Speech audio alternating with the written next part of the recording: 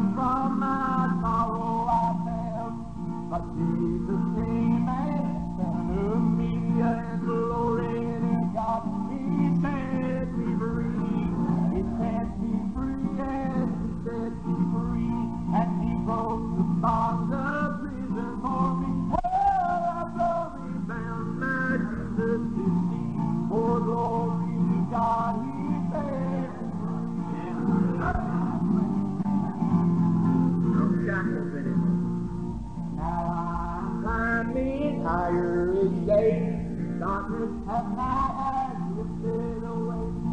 My feet are planted on higher ground, and glory to God, I'm homeward bound. He set me free, yes, He set me free, and He broke the bonds of prison for me. Well, I'm glory bound, my Jesus to see. For glory to God, He set me free. Now goodbye to sin and rags and bound. None of this world's time for me around. Maybe I'm working, I'm doing right. Glory to God, I'm going through.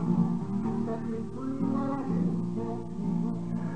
He broke the bonds of prison for me. Well, love me bound, my Jesus. Glory to God, He set me free.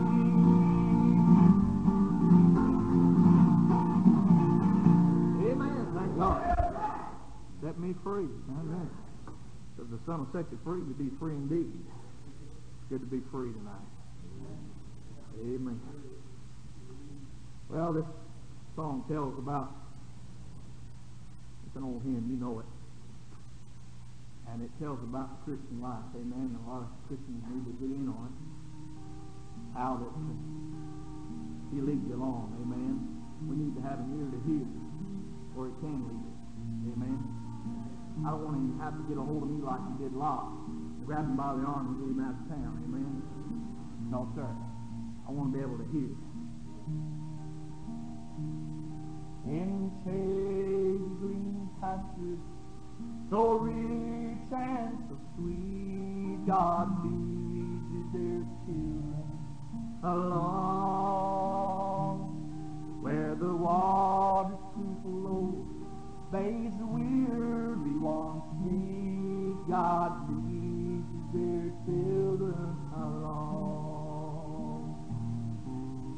Some through the water, some through the flood, some through the fire, but all through the blood. Some through great sorrow, but God gives a song in the night season and all the day long. Sometimes on the mountain where the sun shines so bright, God leads His children along. Sometimes in the valley, the darkest of night, God leads His dear children along. Some through the water, some through the flood, some through the fire, all through the blood. Some through great sorrow, but God gives a song in the night season and all the day long.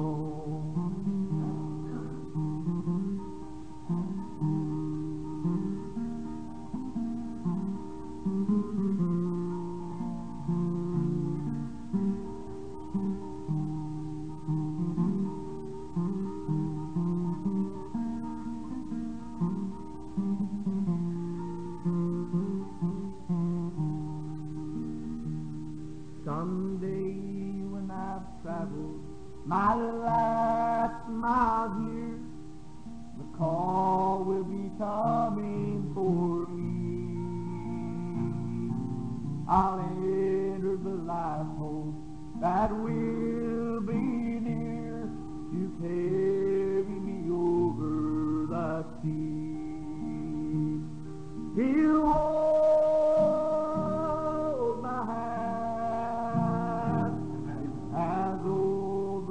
river I go. There safe I'll be in beautiful heaven, I know. I'm ready to go to that golden shore, to be there while ages shall roll. I want to see the Savior and saints of yore in heaven, the home of us all. You old man, and over this river I go. Then safe I'll be in beautiful heaven, I know. Away from the mine and away from the place, God lead you dear children along. Away up in glory, eternity's day, God leads dear children along. Some through the water, some through the flood, some through the fire, but all through the blood. Some through great sorrow, but God gives the song in the night season and all the day long.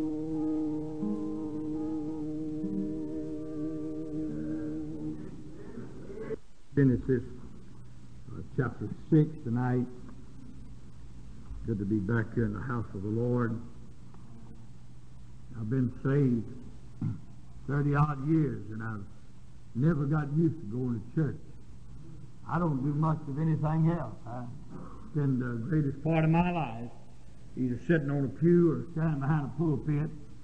When I don't have anything else to do, I'll go home and listen to tape. I'm addicted to this stuff. Amen. I love it. I thank God for saving me and putting me into the ministry. I appreciate it. Appreciate what God's doing. If I didn't have any more religion than some folks, I'd just quit. I really would. I couldn't handle it. Sunday morning religion never did, just never appealed to me. I told the Lord I'd do anything He wanted me to do except pastor a Sunday morning crowd. I couldn't do that. I couldn't handle it. And our church on Sunday morning, we have about maybe 275, and Sunday night we have about 225, and Wednesday night we have about 225, and I'm consistently trying to run them other 50 off. I have a hard time with a Sunday morning crowd. Amen, I really do. I just don't know, I don't know what good that is. I know some people work, and that's the only what time they can come. Thank God they do come.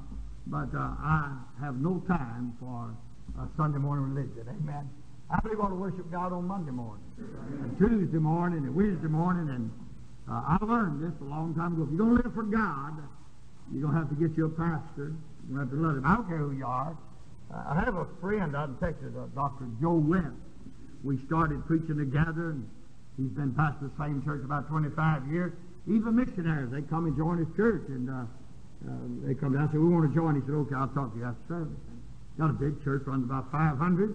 So he takes the missionary back to Mexico. Why did you join this church? They said, well, we feel like you ought to be a member of a good church. He said, yeah, but you want me to be your pastor?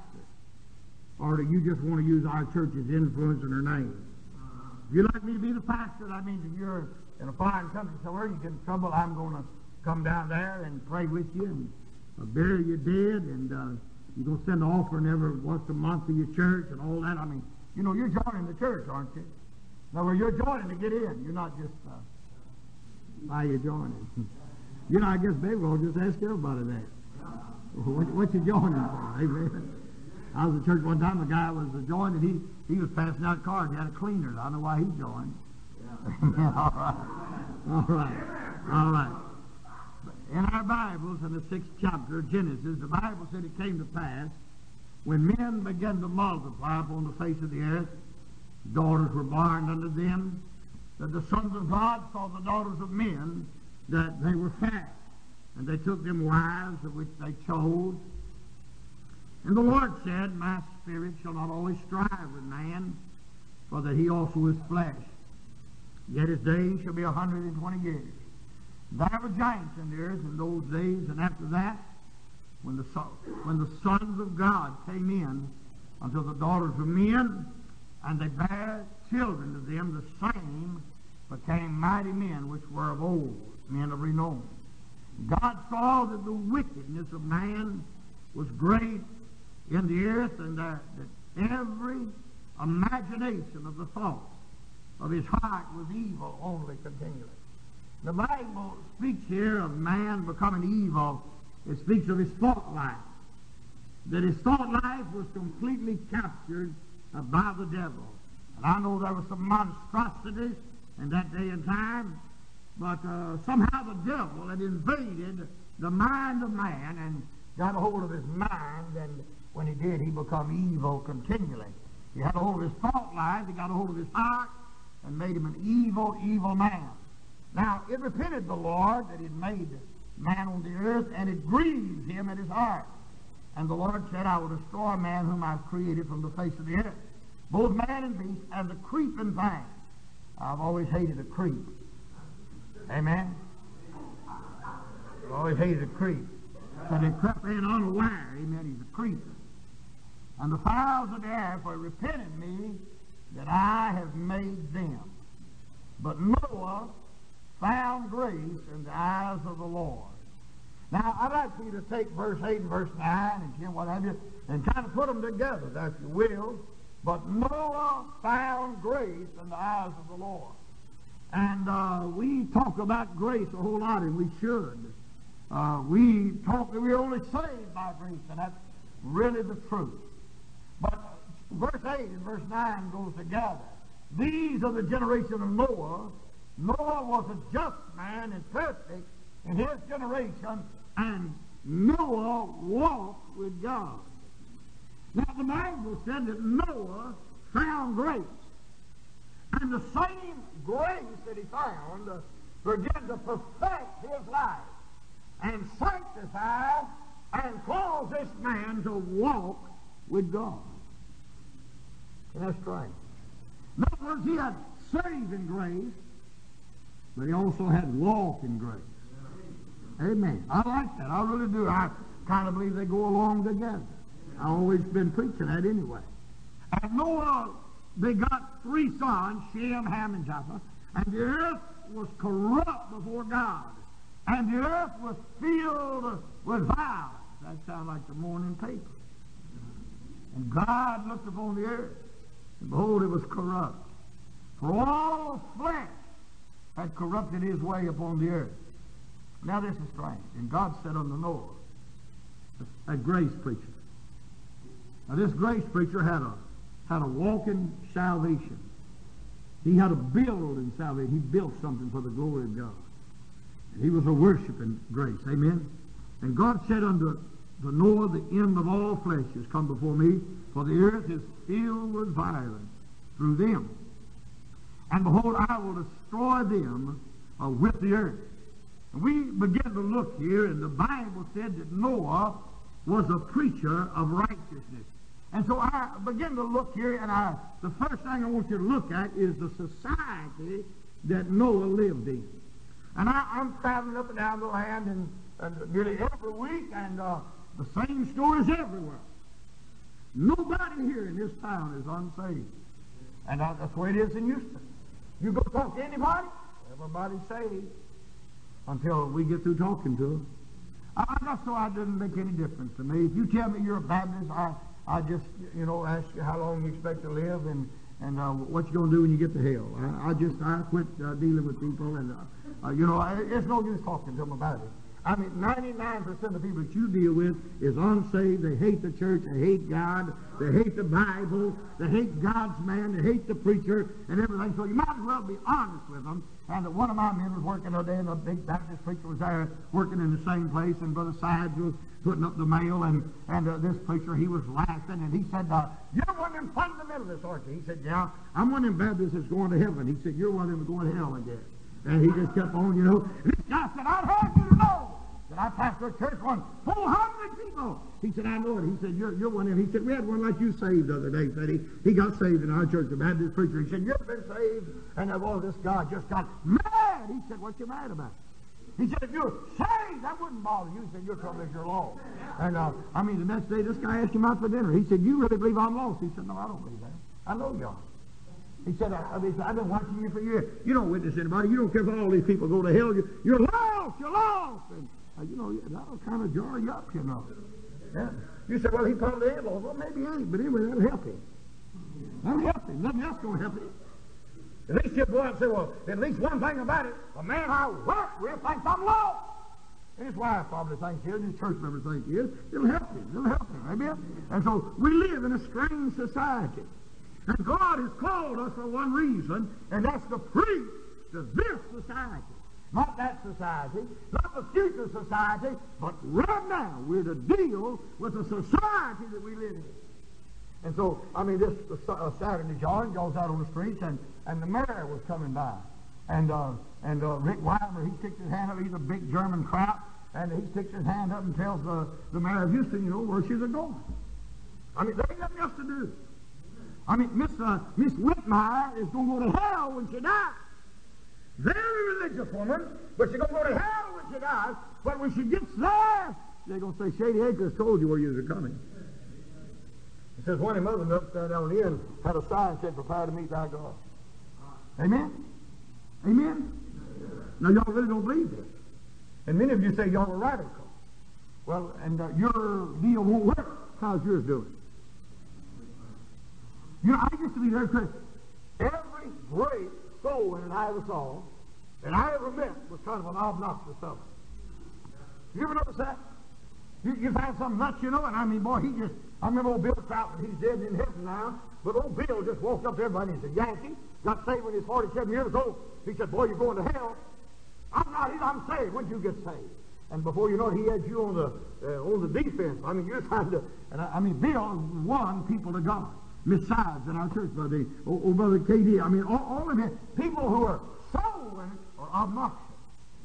My dad, he's a real strange old man. He's really strange. He's had a stroke. How many? 5 or 6 strokes.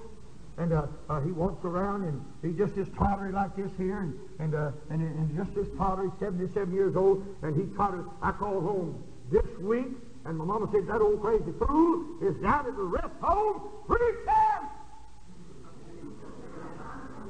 He done tottered down there and told that bunch of senior citizens where they were going.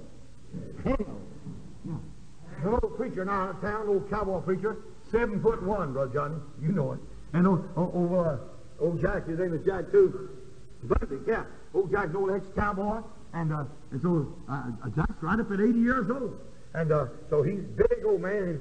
He's having senior citizen, all the senior citizens. And he got out there and he said, it's good to have all you old people here. How many of y'all going to hell when you die? Oh, yeah. You said, Brother Wood, you wouldn't talk to them old people like that. Hey, honey, it's the end of the road. Somebody better tell them. Somebody better warn them. Old Jack Bunny asked him to hold up the hand how many was going to hell.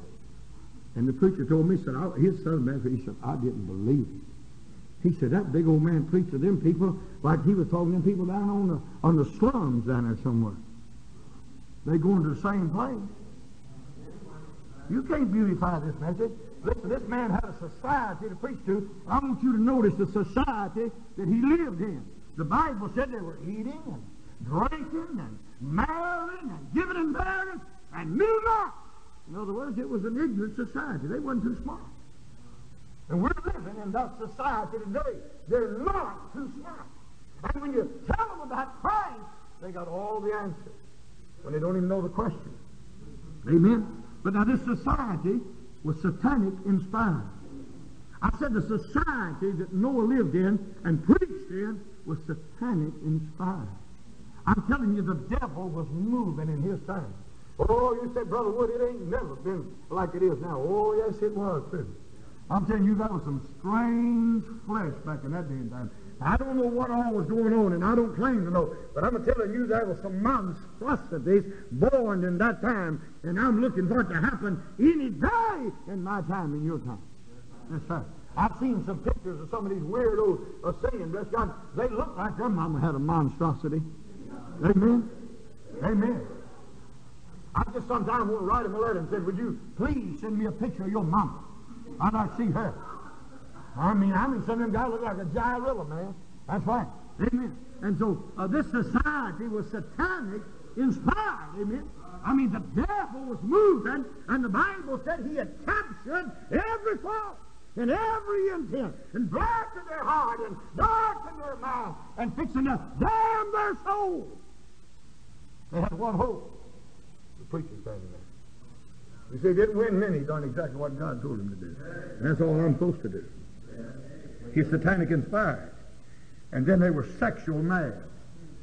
They were sexual mad. Look at that. The Bible said he said they were giants in the earth. Oh, you said, Brother, what I don't believe there was angels and well, I don't care what you believe. I'm telling you, some funny people were born from them. There were some strange monstrosities and giants born in that day and time. That's all I know. Bless God, I've seen people get married this day and time. Lost people married unsaved people, or saved people married unsaved people. I never saw no giants born from them of them. I've seen some nuts born from some of them. Amen. Some wicked people come out of them, but I ain't never seen no monstrosities. But the Bible said, and the minute it happened, God saw the wickedness of man was great. It was the greatest wickedness there was. It was right here. And they were sexual mad.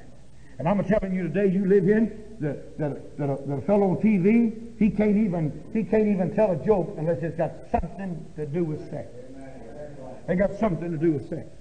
I mean, they can't even advertise a car. They can't even sell a television. They can't even sell nothing unless it's got something to do with sex. They can't write a song. I'm telling you, they can't do nothing. If you take the sex off the radio and the television, it's doomed. Every song, every rock group, everything is right around sex. And furthermore, it is rampaging even in religion. It's went mad. It's went crazy. We never saw. Oh, you tell me, preacher, it's always been this. It ain't always been this way. I was raised in the slums, and you son, I'm telling you, I ain't never saw what I'm seeing now. I ain't never seen little 11 and 12-year-old girls lined up waiting to go in an abortion clinic. In all of my life, I ain't never seen nothing like this. Them kids in Houston, I read the other day, 265 of them under 13 years old had babies that year. Don't tell me it's always been this way. It ain't always been this way. I asked my mother, I said, when in your lifetime did you hear of an 11-year-old girl having a baby? She said, I ain't never heard of it till now. I said, I asked my dad, I said, if it's always been this way, when did you hear in your lifetime that a man is chasing a little 10-year-old boy down the street trying to molest him? He said, I ain't never heard of it. No, you're living in a strange time. I'm telling you, there's sex gone mad. You don't believe what I'm fixing to tell you, but in our city today, one of the preachers right here in this state come down to Houston. He said, I want to see everything. I took him out there in Houston, and he looked at some of that pornography and what have you, and them little bitty kids in there 10 and 11 years old, and he got sick on the street and throwed up right in the middle of the street. Now, you can't handle it. You stick your head in the sand. I'm telling you, we're living in a sick society, and the next move has been the boy, but the next move is the 9 and 10-year-old girls, and you'll begin to see them on Playboy and what have you. It's headed that way right today. Everybody in the news world today says that the next thing on the agenda, man's done tried everything, but now it's children. The laws, they tried to pass a law just a few months ago, a preacher friend John of ours up there in Washington, D.C., and they tried to remove that it wouldn't be against the law to molest a child under 12 years old. They tried to get a law under 12 years old. That's right. With sex gone mad. You say, I don't like this sermon. Yeah, I know, but you need it. Amen. There's a lot of things I don't like. I just take it anyway. Mama said castor oil is good for you. I never have believed that, but she gave it to me anyway. Amen? Amen. And God saw that the wickedness, this is the society he lived in. They were satanic inspired. They were not too smart. They were sinful. They were actually supermen. Amen? Amen, Brother Tom? They were supermen. We see some things going on in this chapter that never went on. But we're seeing some things going on in this chapter. They're supermen. I mean, you take a nut like the Beatles, and he's walking down the road and says, I've got 135 million. Now that takes a super brain to sack 135, 140 million. He died with $140 million. Now you take old Elvis Presley. He's shaking in hell tonight. I don't care what you Baptists say. He died and went straight to hell's end, and they went to his wigwam. Amen? You got that? But he massed together a fortune. Why, Brother Jack? We're seeing something that nobody else has ever saw in the history of the world. These people were selfish. They were strange. But the thing is, the preacher came, and they were satisfied. And here we are. This is our society. Okay? Now, we could sit around, Brother Tom, and we could dwell on that our society parallels with this society here. But what has that got to do with this man that found grace? Not one thing in the world. That society's wicked, that society's strange, it's selfish, it's sinful, it's sorry, but God wants somebody to preach to them.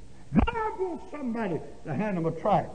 God wants somebody to tell them that Jesus died for them. Hey, my responsibility is to this society. Yes, sir. We don't want to believe that. Brother John, my wife told me this. She said, I went down the street and said, I just want to see for myself. And there's down her hand that tracks. Brother John had a special day, a Memorial Day parade. And he had some tracks made up with a flag. And she said, I noticed, Jack, that young men would take those tracts, young ladies would take the tracts, old ladies would take the tracts, a black man would take the tracts. And she said, the brown people, they would take the tracts. But she said, those men from 40 to 55 in a business suit ain't going to take no tracts. Why, preacher? That's the pride of life. That's that period of pride of life. And see, that kid wild in his passion.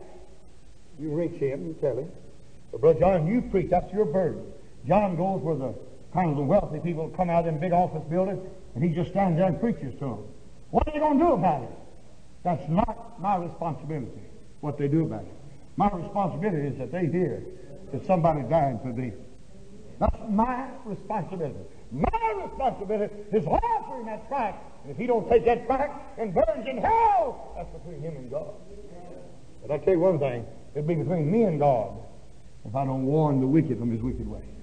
Amen, brother. Amen. So this is the society we live in. In Milton, Florida, everybody's saved. In Houston, Texas, everybody's saved.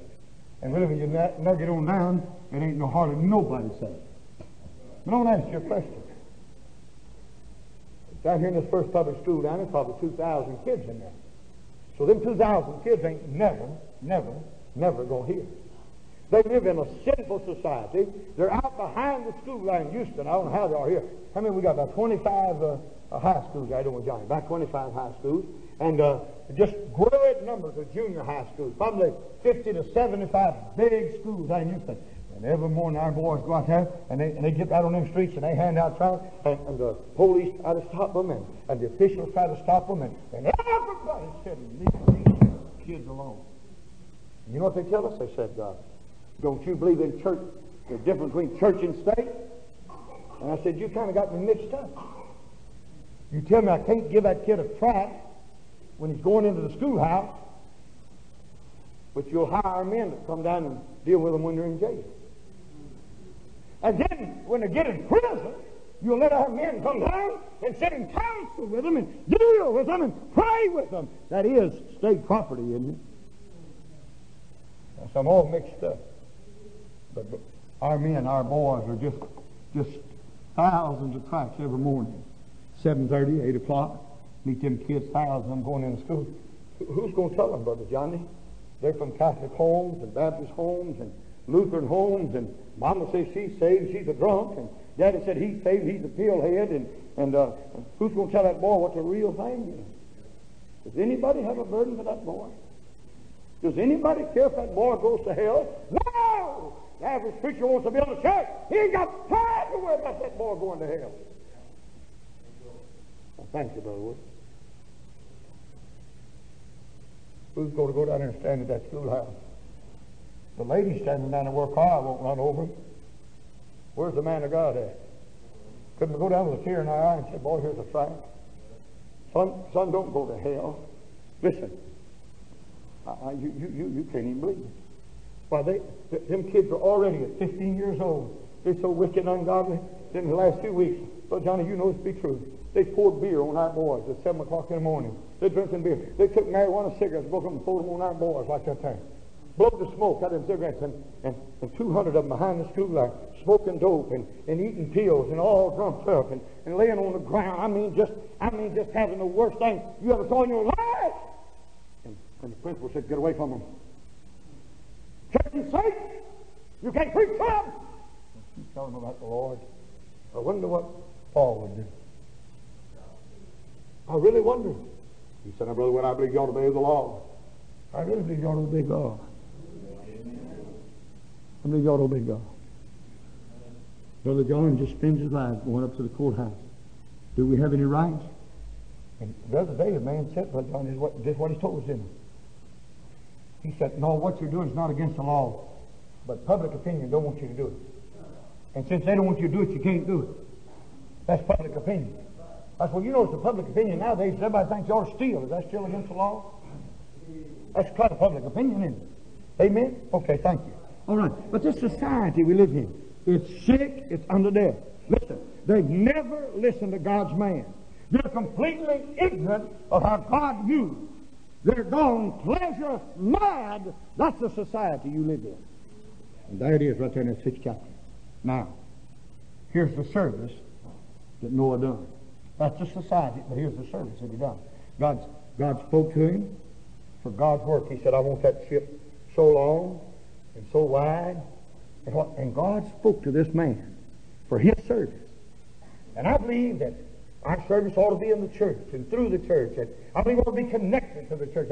I'm just a church man. I got saved in a Baptist church. I got called to preach in a Baptist church. I got married in a Baptist church. I raised my children in the Baptist. I'm just a church person. I really am. You say, I don't believe in the local church. Well, you've been wrong about some other things. But this man's service was kind of strange.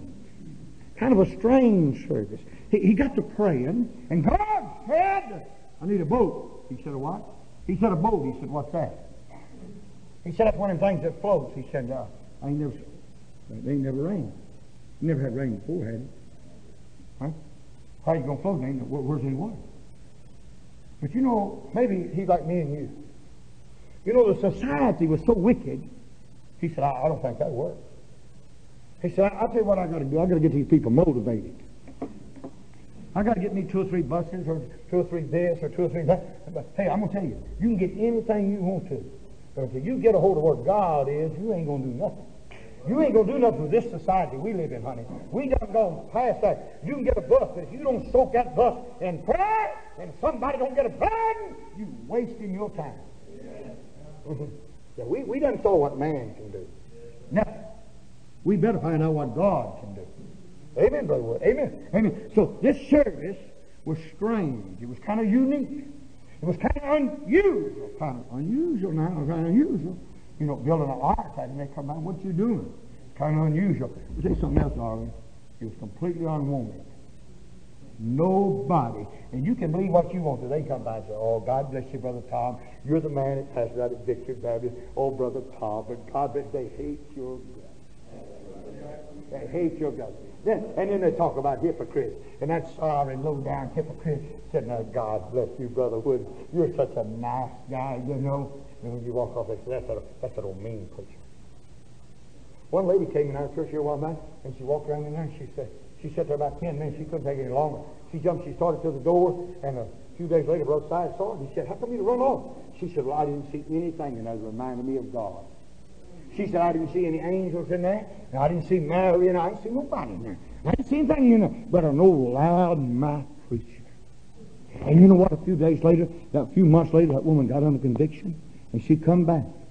And Brother Dean said, what'd you come back for? She said, I've just been troubled ever since I was here before. And you know what our job is? My job not to save that woman. My job is to stab that woman where she'll never get over it. Down the road somewhere, God will deal with it. If we ever get anything done this week, somebody's going to lay in these altars at night. They're going to come a little early, and we ain't going to have near as much fellowship as we are talking to God if we ever get anything done. If we ever get done, I'm telling you, this is a service. And his work was kind of strange, but his work was kind of steady. And it wasn't up and down, in and out. It was just kind of steady, going, fixing to leave out here, kind of steady. 120 years, pretty steady. It's pretty steady. Now, I'm telling you, we live in a time of unstable men. Unstable women. I feel led of the Lord to move on down the road. You never felt the only thing you need to be led of the Lord to do is find you a place and get settled in with God. Just get settled in with God. Amen? Amen, Brother Wood. I mean steady. I mean steady for 120 years. Now, this job didn't have no pay. And this job didn't have no position. And this job didn't have any prestige. And this job didn't have no politics. But this job had the power of God to get it done. 120 years.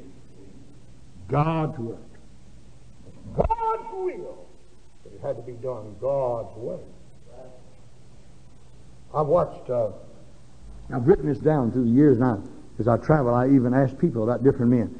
And I watched men. I was talking to a man here a while back from Los Angeles, right outside San Diego. And he's a member of that Scotch Memorial Baptist Church. And I said, Dr. Scott, I said, when you first started out, I said, what happened? He said, I tell you, Brother Wood, he said, I got in my mind. And for about 15 years, I was in the servicemen centers. And he said, we won a lot of people to the Lord. But he said, I never saw much fruit from that thing because he said, I bypassed the local church. And he said, really, I thought the local church had backslid on God and it was all over. And he said, I ripped myself up and I took my family and I went to a service center. And I like to lost all of my boys, 4 boys, and I think about 3 of them boys are preachers now. And he said, I like to lost my whole family doing my work. I'm here to tell you something. This ain't my work. Somebody said, Brother Wood, what's going on down there in Corpus Christi since Brother Wolof died? It's getting bigger. Do you know that Brother Wolof has moved up 3 pegs in the top 15 preachers of America on the radio? He's moved up 3 pegs since he died. Now, you want to know how much God needs you? He could probably get along better without you.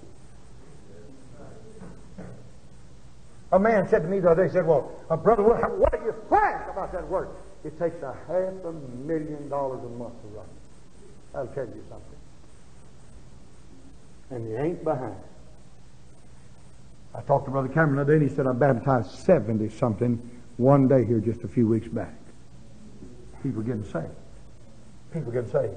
760 people live on that ranch. Brother Wolof built that thing on the King James Bible and a local church right in the middle of it. They got buses going in that city trying to reach them people for the Lord, trying to get people saved. And if you build anything on the King James Bible, centered in a local church, God will bless you. And the gates of hell ain't got nothing to do with that. Hallelujah. I like this tonight. Ain't you glad you come? Amen. Now you might get this. Nobody didn't ask Noah to build that little boat he built, and so nobody helped him. And so wherever you're going with God, you'll find out nobody didn't sin for you, and they ain't going to help you. You'll have to do the job yourself. And you said, if somebody will just come and help me, God will.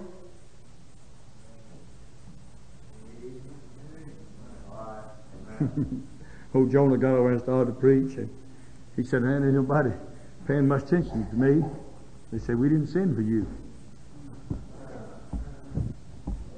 He said, I have to do it all by myself. Yeah, that's right. You're the one God told to do it, ain't he? But you always complaining about nobody won't help you. Well, just go ahead and do your part. And then when you get so tired you can't do any more, he'll give you strength to do somebody else's. I just don't like that. I don't either. But that's the way it is. Amen. That's service of God. Amen. Now I want you to notice something here. This is society that he served, and this service that he done, and here's the suffering that he experienced. The suffering he experienced, as every man does. And God saw that the wickedness of man was great in the earth. And every imagination of the thoughts of the heart was evil continually. Now, the suffering that every man experiences is the loneliness of the job. Yes, I wish God had put me on top. You got to watch out about that top business. I tell you, it ain't near as lonely down here at the bottom because a whole lot of us here. But boy, when you get to be a general and God puts you up down by yourself, it's a lonely job. I'm going to tell you, the thing that's plagued me through the ministry is the loneliness. I have a camp meeting, and hundreds and hundreds of people come from everywhere. They flew in from California and Canada and Ohio and Florida. They came from everywhere. And folks in Houston didn't come. I guarantee them preachers, they wouldn't get, they'd just soon have the plague. They'd be near that church. And you know, I just found out, Lord, I'm sick and tired of being lonely. I mean, what would you want to fellowship with an old backslidden preacher for? I go down to that church on Saturday night, John, and we got about 35 old boys pray every Saturday night. I have had high as 50 down in the last couple of months, and them men be down there just laying all over them floors, just weeping and crying on Saturday night, and about 25 or 30 women over in another building, and they're over there praying, and they're all laying on Saturday night just crying and praying and asking God to do something. I'd just be down there with them and be sitting around a cup of coffee, a bunch of preachers talking about somebody. I ain't lonely, man. You just go right there. But Tom just lay on them floors and pray and cry. And they love me. That bunch of nuts down there love me. I don't know why. I guess they just don't know me, but they love me. And I mean, the day they said, when you coming home? I mean, they won't know when I'm coming home. And them Baptist preachers, they hope I don't never come home. Lonely. And I'm telling you, Noah found out when you find grace, you find a lonely life. Brother Olaf walked up to me one time and I was so discouraged. Whew. I'd had the backside of fellowship myself. And he walked up and he said, it's not near as crowded around this hill as it was it? I said, sir? He said, it's not as crowded around this old blood-splattered hill as it was back out there in the world, was it? I said, no, sir, it's not. He said, son, the closer you get to Calvary, the less folks you'll run into. I ain't never forgot that. I ain't never got that. As close as you live to that cross, the less crowded it gets. And then, boy, it gets lonely. On some mission station, it's lonely. And I've seen men backslide on God because they'd go there and fellowship with some ecumenical, some charismatic, just trying to find some fellowship. And then we get up and we'll tell the world, Christ is all I need. And fellowship. Suffering he experienced. Loneliness. Long hours and long years of hard work and misunderstanding. Worked on that old lighting field, and the world said, what you doing? He said, working for God. It don't seem like nobody's going to help you, and you ain't got but 8 or 10. I mean, won't you quit? God told me to do it. Long hours. Then laughed at. Now this is the suffering. You know, I never did think about this the other day, but you know, Noah's mother-in-law didn't get in on that boat. That might be a blessing. But you know, I got to think about that thing. You know, his uncles and cousins and nobody got on that boat. What were all them people was that? What were all his family was that? I mean, his boys got on it, his wives got on it. None of her people got on that, none of his people got on that. All of his kin folks died in that flood. That's something, isn't it? Well, that's strange. Suffering experience. And then, you know, the thing about this is it's so lengthy. You know, you go through suffering and persecution and problems, and you say, boy, I'll be glad when it's over. Man, I won't. Because I done learned when this one's over, the next one's going to be worse. Sometimes when it gets so dark, I said, Lord, that's fine. That's okay. Because I know the next trial is going to be darker. And so I just take my time not going through these trials. Because he did say the fiery trial that shall try you. And I've often thought that the first trial I had was the one.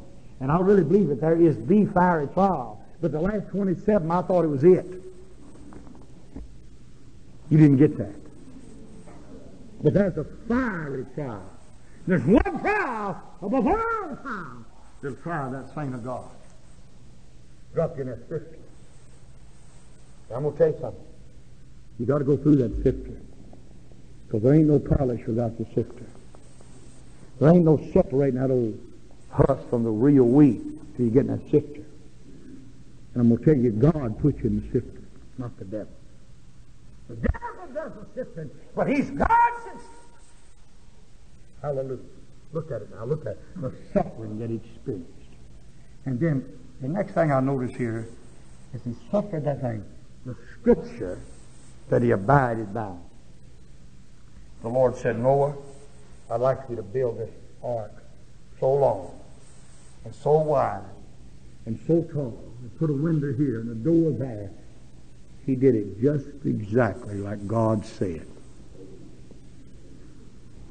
Didn't build no handles on the outside to hold on to the end. He just built a door and it got in. And the Bible, I was looking over here tonight and it said, and Noah went in verse 7 of chapter 7. And Noah went in verse 16, and the Lord shut him in. And then the Lord lifted him above the earth. I like that. He went in, he shut in, he left out. I like that. Now I just wonder tonight, the scripture that he abided by. What God said is all that matters. Brother Dan Matters, it doesn't make any difference if you're ever successful. The thing is, Brother Dan, if you abide by the Scripture. When I first started preaching, and they used to come to us and tell us, Bob Jones told us different, the old man. We first started preaching, they said, well, now if you'll join this group and that group, then you'll be successful. Then you'll reach more people.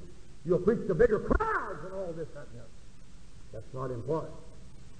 The important thing is doing it just like the Scripture says. My wife was talking about a man, and he's been greatly used of the Lord. And my wife was showing me some pictures, and I looked at it, and I couldn't go along with the pictures. I couldn't go along with nothing he does. I thank God for the soul and the faith and that man's been saved. I thank God for everything that man's done, and he's been, he's had a real, well, I don't know what you would call it, but I couldn't go that way. I couldn't live that way. I mean, God just won't give me any liberty to anything like that. I believe that Noah didn't say, well, now, Lord, I could probably haul more if I built it twice as long. God said, I know exactly how long I want it. But the human mind, you say, well, Brother Wood, God gave us sense enough to know. No, God didn't give you sense enough to know nothing but what this book says. And what this book says, you do it just like God said. Bill Scott said, I didn't do it like God said. I took my family and everything, Brother Wood, and I went down to the Freeman Center and let the church go where she wanted to. But he said, I found out that I was wrong, an old man. It'd be better you find out while you was a young man. Save you a lot of grief and a lot of heartache. A lot of heartache. Scripture abided by it. He did it just like God said, and he did it as long as God said. That's very important. He did just what God said, Brother Tom, but he done it as long as God said. Stood on that street corner and said, come in, come in, come in. There's a little odd-looking woman downtown Houston, Brother Johnny. You've seen her come in our church numbers of times, and she carries a little handful of tracts. I don't know anything about it, but she won't talk. But you go downtown, you won't be there very long. And she says, excuse me, sir. Excuse me, sir. And I've watched that woman for years and years and years. I don't know anything about it. I don't know where she goes to church. But I'll say one thing. She's been faithful a long, long time. One day I went into a bookstore there at home. This old saint of God's gone now. Miss Showalter was her name. She run a Bible book and tract store. And I was a rare and young preacher. And she said, how you getting along, Brother Wood? I said, fine. She said, well, did you preach on the radio today? And I said, yes, I did. I said, I give that Elizabeth Taylor down the river. Oh, she said, that poor little girl. She said, you know, the Lord laid it on my heart a long time ago to pray for Elizabeth Taylor. And she said, I've been praying for her since she was about 14 years old. And she said, her and I have been corresponding. And I've been sending her some gospel literature all through the years. Isn't it strange that some of us preachers, even in our toughness and meanness, and we get up and say, well, that old Hollywood harlot. But this old saint of God over here, you see, it wasn't a Hollywood harlot. It was a girl going to hell without God. And she writes her little letter. You ever write anybody a letter? Did you ever write anybody a letter? I got a bad habit. You know, Brother Johnny's dad, I wrote some bad letter one time. I kind of made I wrote an evangelist daddy here a while back a letter, and the daddy picked up the letter. He's a lost Catholic man down in New Orleans, and he picked up that letter and he read it. And he owns a boat company, and I told him his boy got saved and everything. His boy maybe a little overzealous, and I told him about this boy and how he got saved and how he was respected. And I told him, I said, dear sir, I know you and your wife must be fine people to raise this kind of boy and get him to the Christian world as God might use him. That old man stood there and read that letter. Tears began to run down his face. He said, boy, did you tell that man to write me a letter? He said, no, sir. I never told that man to write you nothing. And about 2 or 3 weeks later, he didn't have nothing to do with that boy. This big rich man, he called that boy and he said, I tell you what, son. He said, Glenn, I believe. He said, you want that brand new Oldsmobile sitting there? And he said, well, you know, Dad, I'm a raggedy evangelist without nothing. He said, you can have it. Just go ahead and take it. A few months later, he called him in and he said, Glenn, I want to know how much money you paid income tax on last year. And he told us. He said, if you don't mind me doing it, he said, I'd like this carriage on the books here for $1,000 a month. He said, you want to come in and work once in a while when you're home, okay. But he said, your wife will get a check $250 a week from now on. Just a letter. It didn't hurt that dad. He said, I don't think you're going to take that check. I didn't have any problem taking Papa's money. I wouldn't want to take the world's money. But if my daddy wanted to help me in his loss, that'd be all right. I wouldn't say, no, you can't help me. Those guys, you need to get saved. That's why most of them going to hell right now. That's right. That old daddy, you know what it is? God smote him with that letter. And now, I just like to write them letters. I like to write people personal letters. And sometimes I just like to write people a letter off in distant cities that's been a blessing to me and say, dear sir, or dear lady, or dear whoever it is, I just appreciate that. And the years you stood from God. Sometimes in dark hours, people get a letter like that, really encourage. Maybe just a little telephone call. My wife said, you know how much your telephone is? I said, don't tell me. Don't tell me. Scripture about his life. I'll tell you something. He quit when God said to. He didn't need a vision from God to build that thing. He had him a verse. And a verse is a lot better than a vision. Amen, Brother Wood.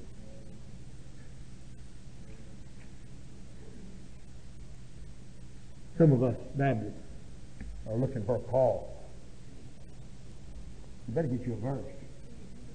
Because when that call gets mighty dim and your mind can't, you can go back to that verse and read it again. If you got that verse, you lay that on the devil, that'll handle it. I better get off of that. I'll deal with that some other time. Scripture abide by it. Now, you'll notice Noah here. His sufficiency was in God. John, the theme song of our church for years has been, Christ is all I need. But that's not so in the Christian world. Christ is all I need and preach. I've heard people just say, Brother Wood, if I didn't preach, I'd just be backslid. No, you're already backslid. You don't know it. Christ is all I need and teach a Sunday school class. Christ is all I need to be a pastor of the church. Paul said, for me to live is Christ. Period. Nothing else. And if you add anything else to that, you've added to the Lord Jesus. When I first got saved, Tom, I remember when I first got saved, man, I told my wife, I said, she wasn't saved. I said, Man, it's wonderful to be saved. I mean, I'd met the Lord Jesus, and it was something personal. An old junkie, an old bad drug addict, an old criminal. I mean, got saved. And woke up the next morning with a peace of God in my heart. And I'd run to that Bible. I had a little zipper Bible just like I got right here. And I'd read that thing. And she said, Jack, you sure read a lot. Man, I just read books out of the Bible. I mean, I ain't been saved no time. I done went through that Bible. I started looking at it again. I said, man, this is wonderful. I ain't never been to nobody's church. I ain't never been around none of God's people. I said, man, this is wonderful. But you know what? Through all this premillennial doctrine, and I love that doctrine, and AV 1611, we just about run all of the Jesus out of this thing. And it's just about become a religion to us. I believe the Bible. I am a Bible believer. You believe that verse where it said, and they went from house to house? You believe that verse where it says they gave all? You believe that verse? You believe that? Yeah, there's a lot of verses in there to believe. You say you believe it all. Christ is all sufficient. Noah's building on it all. The mother-in-law said, you're going to have all them kids mine, what? He said, yes, ma'am, that's right. He's all I need. He's all, just kept building and praying and working and sweating. What do you need? He said, I just want to do something for God. You're full of the devil. You can't do nothing for God. If you'll ever get quiet, I'll tell you what, he'll do something for you. You can't handle that. You can't handle it. We live in a time of pacific. And, you know, an old Englishman, I won't call the man's name, but he's a great preacher. He jumped up on the pew and he run back there and back here and back down there. And he said, we do something in the church. And this Englishman, he said, and he says, stand. And he said to me, my brother, what in the world is that man doing? My brother, what is that man doing? This great preacher, George Francis, said, what, my brother, is he doing? My brother, a lot of flesh. God didn't tell you to come to church and do something. God told us to come here to meet sometime. We need to get acquainted with our Heavenly Father.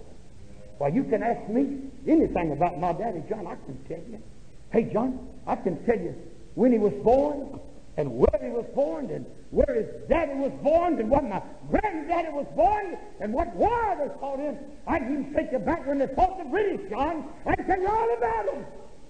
I'm acquainted with the wood clan. My granddaddy was born in 1855 in Joplin, Missouri.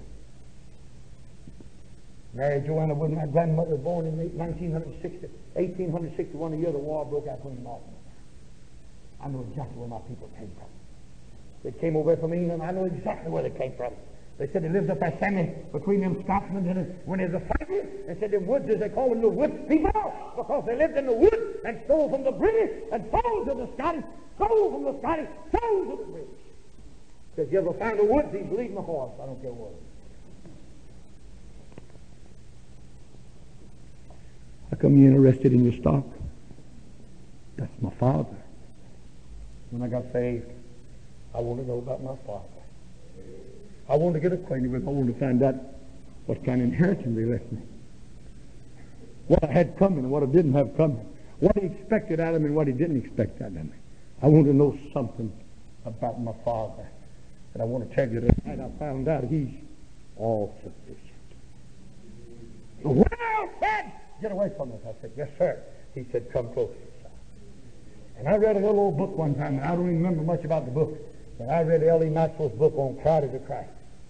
And Maxwell said, when the world and religion begin to crowd down, it can crowd you too tight, or it can crowd you completely away from Christ. And that's true. So you can either get crowded to him, or away from him. And the question is, where you at? Away from him or to him? He said, preacher, I'm going through some trials. Really? Welcome to the club. I hate to tell you this, but that's where the Lord said. The Bible says the disciples were in the storm, and they knew not that it was the Lord. You let the waves blow. And you know, it even said the time that the ship was full of water. Now when it gets full, it's about time to get out. Somebody said, "You know why Peter sunk?" I said, "Sure. He got out of the boat." It don't take no fool to figure that out. Oh, you said the reason he sunk, well, when he got his eye off that. Oh, the reason he sunk, he got out of the boat. If he stayed in that boat, hey, what did God tell him to do? What did God tell him to do?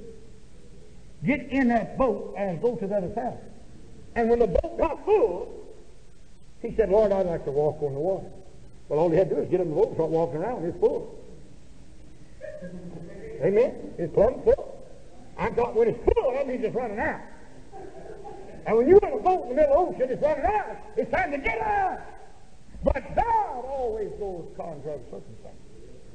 And God said, "Get in that boat and go to the other side." I don't care how much water you put in there or how many holes you put in there. If God told you to get in that boat and go to the other side, that boat's going to the other side. And all your problem is staying in that boat when the storm comes, water comes, everybody's going to sleep, and you don't think God's around. He's right there. Well, he said, "I'll never leave you." He's right there. He's all sufficient. I'm going to close. I know you don't think I am. I'm afraid if I go to sleep. But his sufficient was in God. He had a wonderful ministry, had a wonderful family. He even made a wonderful trip. You said, "Poor old Noah." Poor old Noah. He had a floating zoo. Think about that.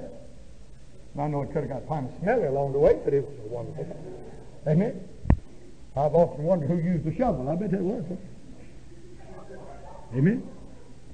But he landed. I'm having trouble stepping on this. But he had a wonderful landing place. I bet he looked around and he said, "I wonder where the rabbi is at. I wonder where Dr. Smoothmouth is. Where do all them preachers at? I don't even see their church anymore. Huh, I'll be glad. Well. Ain't nobody here but me and God. Is this something? They told me I was crazy. I got the whole thing now. Thank God, God's going to clean it up." He walked around and around. He said, "I wonder where that bunch of reprobates is at." They gone. Hey, one of these days I'm going to wake up in another world, and they ain't going to be there. Ain't going to be none of these monstrosities there. Ain't going to be none of this stubborn society there. Ain't going to be no suffering experience. Hey, we're headed to another world. He had a wonderful landing. Now I want you to notice something, if you will. His sufficient was in God, but he was successful. He made the whole thing. Jesus said, as in the days of Noah. Paul said over in the 11th chapter of the book of Hebrews, when he put all his Hall of Famers in there, you know. All them Hall of Famers in there. He said, Noah being warned of God, prepared an ark for the saving of the house. Think about that just a minute. Think about this just a minute. He was successful. You said, "Brother Jack, more than anything." Brother Johnny, you won't mind. Brother John finished college and he pastored church 3 or 4 years. I preached him a little meeting. And one day I was off in Florida somewhere preaching. And my wife called me and said, Brother John's down in Houston. I said, "Well, John Thompson's over here." I said, "What's that Indian doing?" She said, "Oh, no, not that John Thompson. The other John Thompson. We got one big John Thompson, and we got this little John Thompson. And the big John Thompson weighs about 350. And I said, "What's he doing down?" She said, "Well, he said God told him to come down." He's been there about 7 years now. And you know, he'd meet his preacher friends around the country, and they said, "What are you doing?" He said, "I'm down with Brother Jack Wood." A year went by, 2 years went by, and people would say, "Well, don't you sometimes want to get into the ministry? You know, just leading, singing for Brother Wood, and winning souls, and teaching in a Bible school. Wouldn't you like to get into the ministry?" Pukey.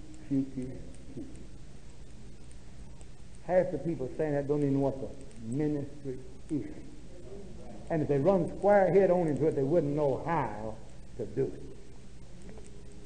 And so through them years of experience, stand right there with me, Brother John never one time, 7 years has passed now, and God has led him into something else and opened the doors for him, and people are being saved, and he meets some of his friends. We had 281 and a half in Sunday school. And this last year, 282 and a third.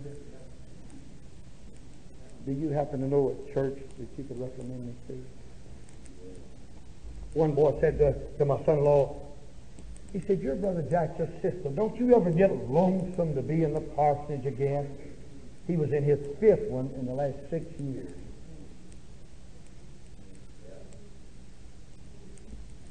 And some of the wives, Johnny, they think he went out of the ministry. You know, leading singing for God's man. You know, me and this boy, we've traveled up and down this land from the length of it to the breadth of it. We've been to the north top of it, to the bottom of it. We've been at it. Since I've been in Florida, they've called me. They've asked me to come to California. I don't know at all. Only the Lord knows. I ain't going to go. I'm give out now. When are you going to get in the ministry, Brother John? Don't you know you're expected in the ministry? The ministry, I told some of the men today, I had a man teaching for me. He had about 40 in his Sunday school class. I taught it last Sunday. He had 130 in it. But Sunday week ago, and he told me, he said, "I've got to get into the ministry." He's in his 3rd church now in the last 6 years. Ain't never had over 25, and all 25 in each place was so happy when he left. I wonder why a guy runs off and gets 25 when he already had 35 years. He's got a good job here. He's paying. He don't have all them responsibility, and he's winning souls in God's way. I've got to get into the ministry. No, you moron. What you want you a pulpit where you can exercise on authority. Did you ain't got sense enough to handle? You're like handling dynamite. You blow something up. Hallelujah, hallelujah. Successful. See, he was used of God to perform a miracle. And what happened in Noah's day was a miracle. Woo! He's gone. They said, "Where's he going?" Some guy standing in the trees said, "Where's he going?" Some guy then climbed to the top of the mountain and said, "Woo! Look over yonder. There goes that old crazy preacher in that boat." He performed a miracle. I'm going to tell you something. God used him to save the world. Strange how God works. A little nobody. I mean, this guy ain't nobody. You say, "Brother Jack, he's got a handful." That's a whole lot if God ever gets a hold of it. Did you ever read that verse of Scripture where that boy had them 5 sardines and 2 biscuits, and God got a hold of them things and blessed them and fed everybody? You said, "God ain't never done that for me." Has he ever had them 5 biscuits and 2 sardines in his hand? Sometimes we put in God's hand, we pick it up and take it with us. And we bring it back, we put it in God's hand, we take it back, and we bring it down, put it on the altar, we pick it up and take it back home with us. They never committed to God. And Noah said, "Well, I don't know how to do anything else. I'm not much of a preacher." And he warned the wicked, and he built this little boat, and he opened the door, and they all got in, and he sat down. And he wasn't sitting there wringing his hands, worried. And he wasn't worried if he had the real salvation or not. And the Bible said, "Shut that door." The rain began to trickle down. Ooh. And you'll notice that all the judgment was on the ark, not on the inside. And that thing was going through the storm, and every tree or mountain, or whatever it hit, or whatever it bumped against, the ark took all the shock. Noah said, "Ride free by grace." Noah found grace, and God used him to save the world. And you've got no idea tonight what God has got for you. Your job is to prepare the ark. It's God's job to save the world. And I thought, my wife and I went to Houston and opened the work up in 57, and the world said, "You're not educated enough." I said, "Amen." And they said, "You're not smart enough." And I said, "Amen." And they said, "You don't have enough Bible playing." I said, "Amen." You know, sometimes it's better to agree with your adversary. They said, "You're crazy." I said, "Amen." He said, "You don't know nothing." Amen. That's right. I know God.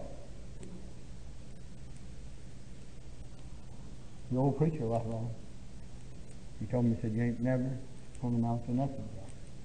You preach too loud, and Jack, you've got a direct way of speaking to people.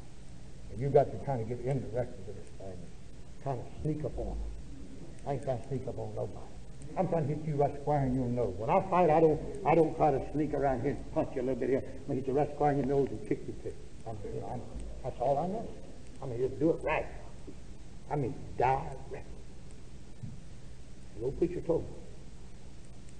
He's in heaven tonight.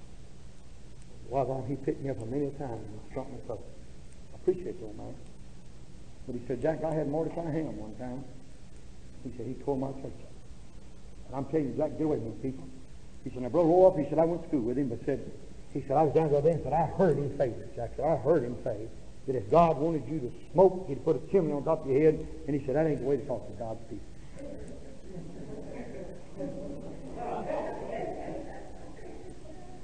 Lord began to lead me in. My wife put the little old tent up 57. So we began to preach. And I never will forget, there's a man laying dying tonight in Houston, was saved in that old tent, Bill Sasser. Old Claude Pilgrim, remember my church tonight. I was in 57. In 60, old Brother Whitford's still there with me. He got saved in 60. My, the Lord. I baptized his wife, my organist now, I baptized her in 60. And them girls were saved. I look across that congregation sometimes. And Sunday morning I went there, and we run between 250 and 300 every Sunday morning. And that preacher told me that when he died here a while back.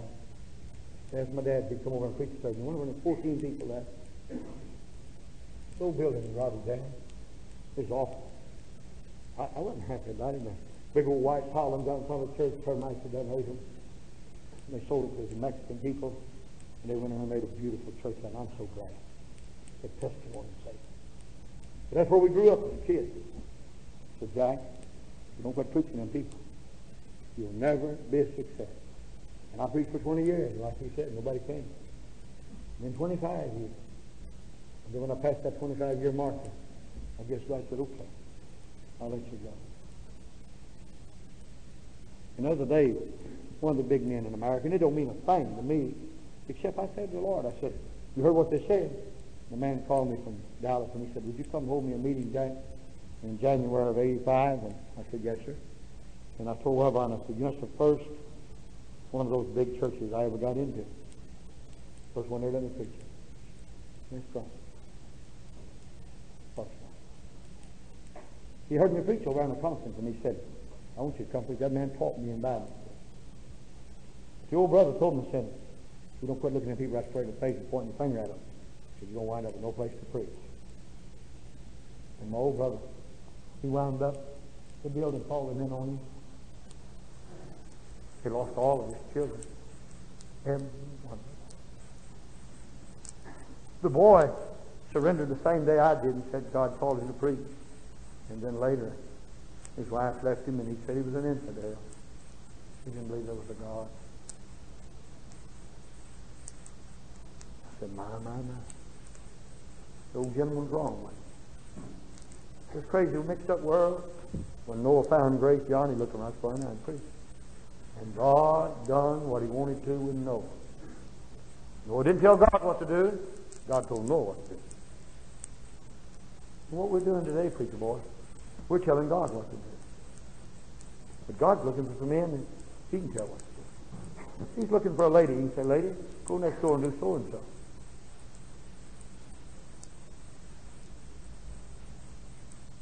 They were successful. Jesus said, I'd like to tell you about Noah. For a time I've often wondered about it. When John the Baptist died, Jesus said he never even went to his funeral. Strange, isn't it? He went to the widow woman's boy's funeral. He went to Lazarus's. I wonder why he didn't go to John.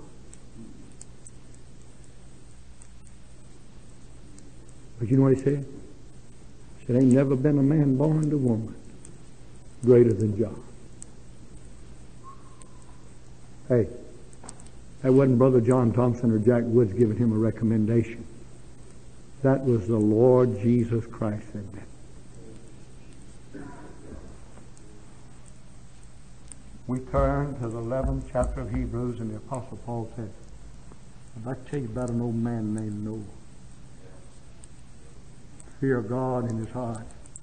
He prepared an ark for the saving of his house. God said, write that down, Paul. I like it. Jesus said something about a great man. Paul said something about a great man. And neither one of them ever had 30 people. Isn't that strange? Now, if they'd had 1,000, we'd understood that in this day and time. But they didn't have anybody. And everybody John had was leaving and going over there to be with Jesus. And they said, hey, all of your disciples are leaving. He said, yeah, I must decrease. He must increase. Did you get it? We don't want to decrease. We want to increase. Let's pray. I believe the Lord wants us to pray. Everyone praying. Just a moment. Just a moment. I want to pray with you. Used of God to save a world. Used of God to doom the wicked. The other day in Houston, Texas, Brother John joined arms with 3 other men. Thousands upon thousands of homosexuals. And then marched through the crowd, arm in arm, screaming, the wrath of God. The wrath of God's coming. God rained down fire on Sodom and Gomorrah. They seal in the doom of the wicked. That's what Noah did. But he found grace in the eyes of the Lord. If you ever accomplish anything as a missionary, if you ever accomplish anything as a young man of God, young lady, if you ever accomplish anything, it'll be because of the grace of God. You know that, but you've never experienced it. But God will let you experience this. Now God wants to do something to your heart tonight. He wants to take it and mash it and crush it and stomp it until all the juice runs out of your eyeballs that you've never seen before. When all of it's stomped and crushed, God will pick up them pieces and use it as the master craftsman. Father,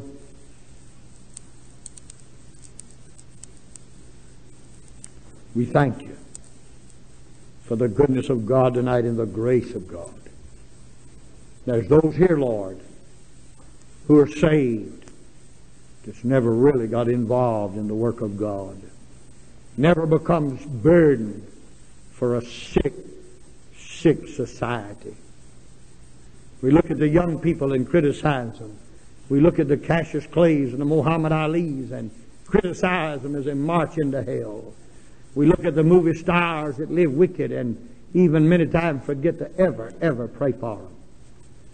And Lord God, you said, call unto me and I will answer thee. God, make us praying people. Raise up some praying people that can get a hold of God and get a hold of God for a lost world tonight. This town, Lord, has been preached to and been preached out over the radio and got churches on every corner, and she's still going to hell tonight. And if somebody don't stop and pray, she'll be on her way to hell the next time we come back. But oh God, tonight, may you raise up some intercessors tonight that will stand between you and a godless world and say, oh God, do something in my day that the world won't even believe. Speak, Lord. Speak tonight to some drooping heart here tonight. They might find grace to go on with God. In Jesus' name, amen. Amen. Let's all stand. Why don't you just bow your head?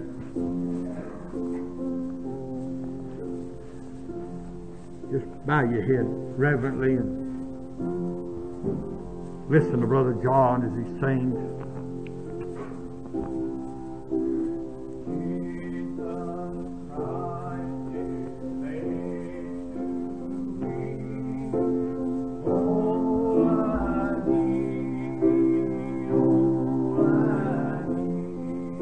darling, He's everything you'll ever need. Weary soldier, He's all the refreshment you'll ever need. Man of the world, He's all the wealth. Let God speak to your heart.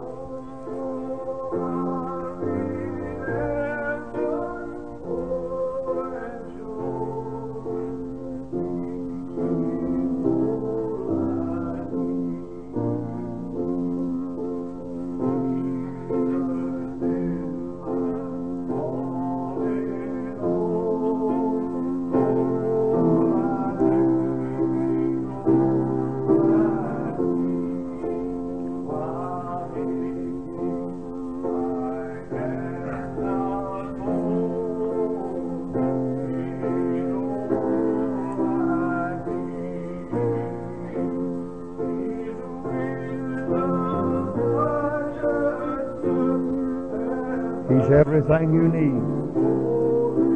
He's all sufficient tonight.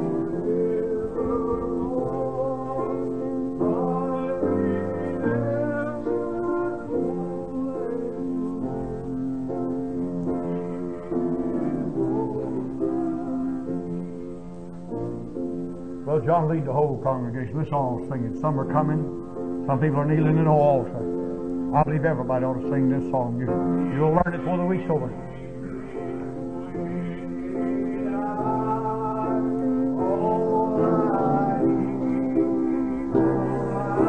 Yes, He's all.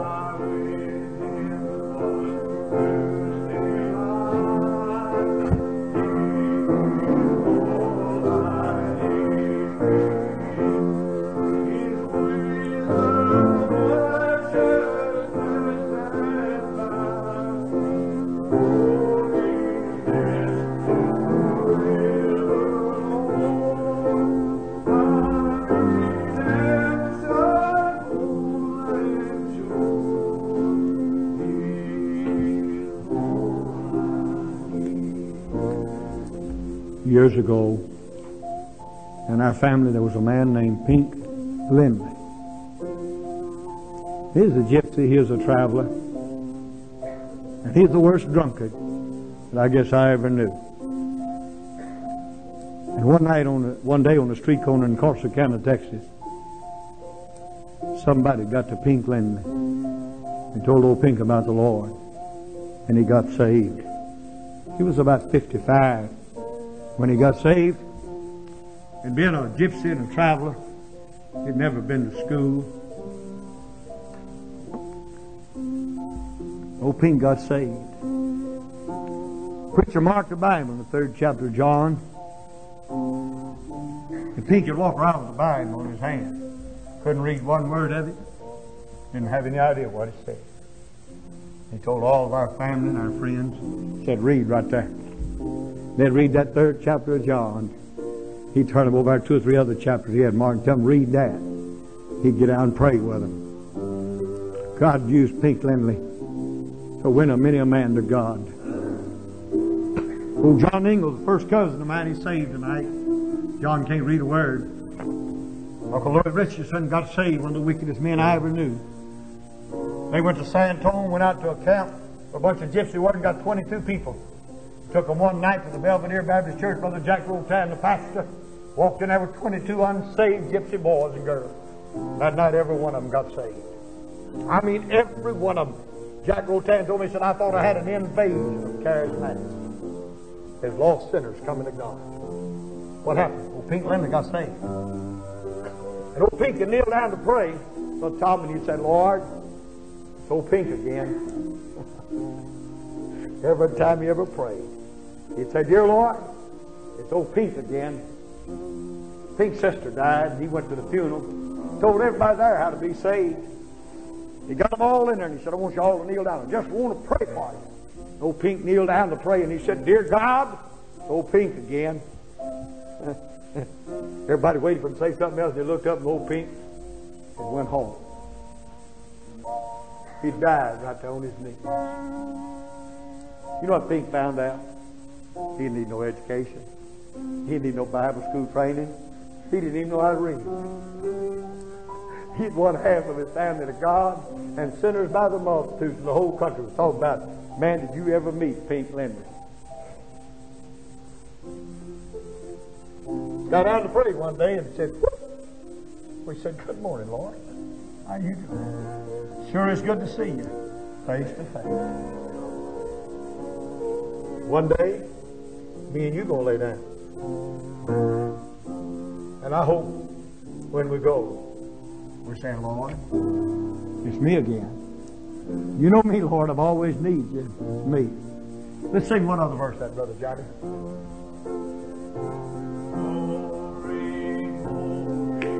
To the Lamb. All I need. Yes.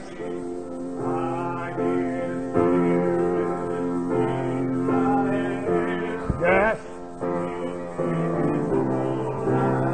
He.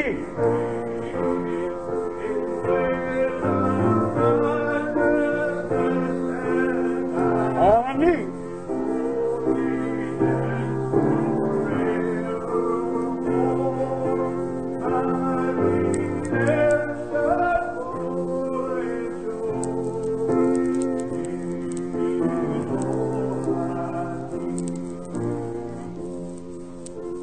Now remember this. He's not all of your wants. He's all of your needs. He's not all of your wants, but He is all you need. My mother said to me a few years, good many years back, I was kind of young and full of vinegar, kind of a tiger. And she said, you know, Jack, she said, my Jesus and your Jesus seems to be two different people. She said, you see Him coming with a sword. And she said, I see Him coming with nail-pierced hands.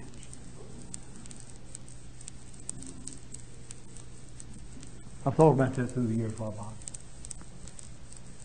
This young man, you might see him as a lion from the tribe of Judah, and he is.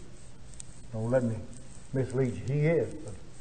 But all the way through the book of Revelation, Tom, it still says, behold the Lamb. And there's never a time in time or eternity where He ever ceases to be the Lamb. God bless you, Brother Tom.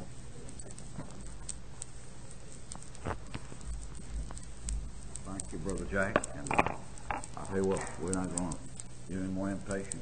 We're going to go home. Amen. Now, before you go, let me ask you to do this. Get one of these revival posters. Take that home with you. Either give it to someone, or call someone, or visit someone, and get them to come to the meeting tomorrow night. Will you do that? Just be faithful. Maybe you say, well, I got to go somewhere else tomorrow night. How about Thursday night or Friday night? Amen. Just get somebody to the meeting, and especially somebody that's unsaved. God will bless you if you'll just obey. Call somebody, invite someone. Just take that post as a reminder that you need to do something for God. Amen. And let's do that. All right? All right. Let's bow our heads in word of prayer.